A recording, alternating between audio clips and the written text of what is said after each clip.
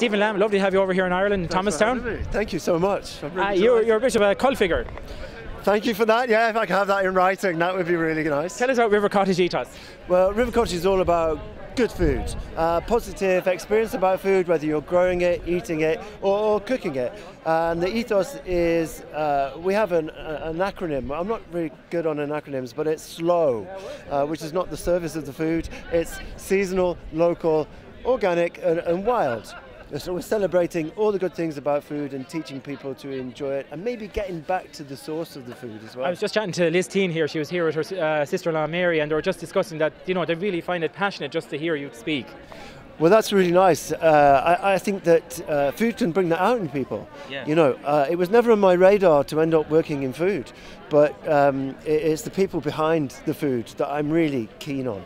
And the people who are doing it for real, you know, and not that we're not doing it for real, but when the TV cameras are around, as you know, integrity doesn't always stay in line, but I think the people who are applying a trade, growing food, making fantastic food, cooking good food, using local ingredients, those are my heroes.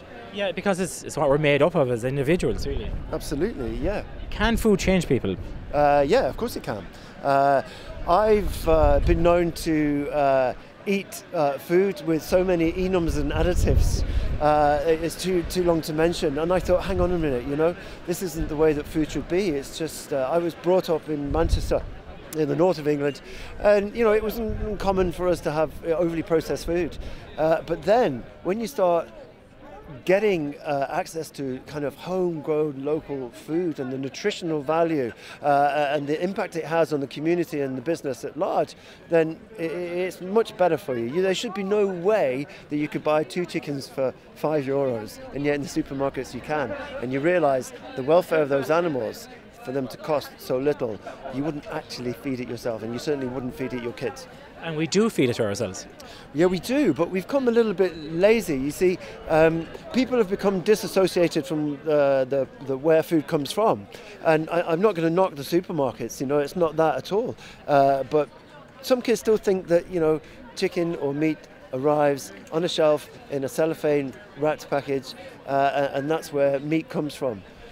The further you can go, provenance is really key. The further you can go back to the source of the food, the more you know and the more informed decisions you can make.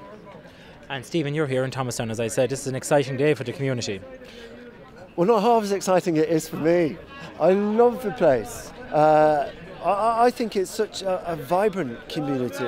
It's so distinctive. I mean, like just the vibe of the place, how it looks, the aesthetic, the history behind it, and of course, you know, the people. I don't think I'm going home. Is that okay to say? I think it's absolutely. It's lovely. Stephen, thank you so much. It's been a pleasure, Steve. Thanks very much.